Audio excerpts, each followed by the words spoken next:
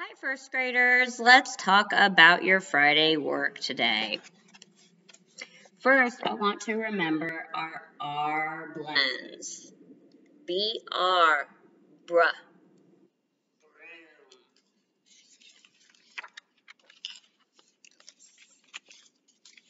T-R, truck, tree. F-R, fr, frame. P-R, present. C-R, cry. D-R, dragon. And G-R, gray. So those will help you with your work today.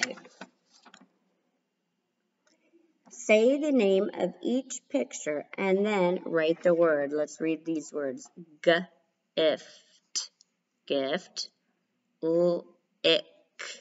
lick. Color the picture that has the same beginning sound as the word on the left. So, you're looking for the word that starts with this. And you're looking for the word that starts with this. We have a train, a crab, a dress, a truck, a dress, a prize. Say the name of each picture and then write the word. This is a hill, mix, pig, kick. Find the words and write them under the picture. Circle the two pictures that have the same beginning sound. So on this side, in each row, you're going to circle two pictures. We're looking for TR, truck, trunk, sun. CR, crab, clock, crown.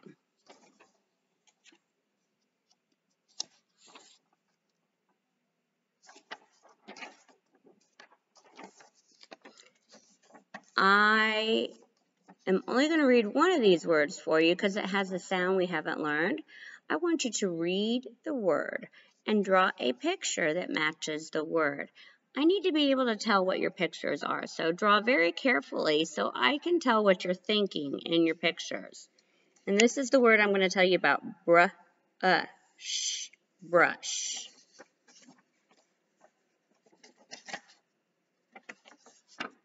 Here you're going to do some writing. You're going to trace the words and then write the word that matches the picture to make a super sentence. He set a blank. What is that? It's a trap. She has a big grin. Look at the red crab. I have a brush. I see a little frog. The cup will drip. So very nicely trace these on the lines. By trace them on the lines, I mean that you're going to write right on top of the dots to practice your handwriting so that you get better at writing neatly and clearly.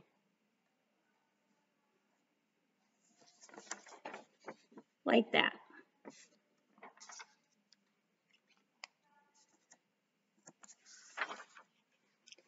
Today we're going to write some more fall sentences. We have owl, corn, and pumpkin. There is an owl in the corn. There is an owl by the pumpkin. There is a pumpkin by the owl.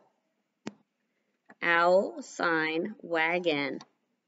There is an owl with a wagon.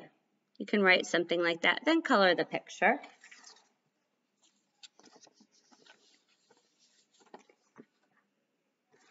Can you pull it? I want you to read this book at least 2 times. You can do more than 2 if you want to be awesome. Can you pull it?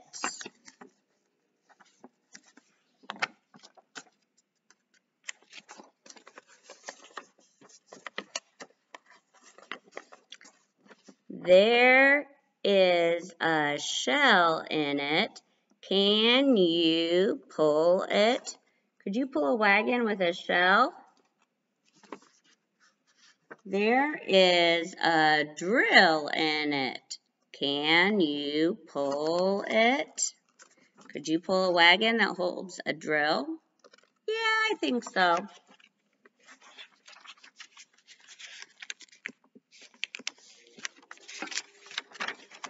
There is a doll in it. Can you pull it? Could you pull a wagon holding a doll? Yeah, I think so. There is a well in it. Can you pull it? I'm not sure about that. I guess if I huff and puff, I can pull it. Whew, that would be heavy. So make sure you read this a few times.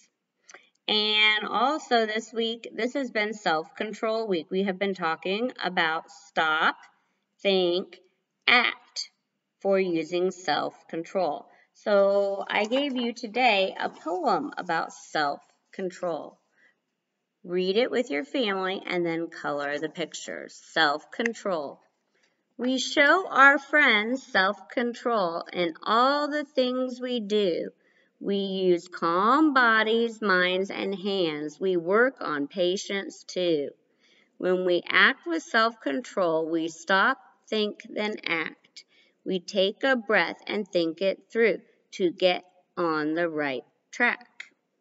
So this poem has a good point. One of the things you can do when you feel yourself losing your self-control is do some of our breathing.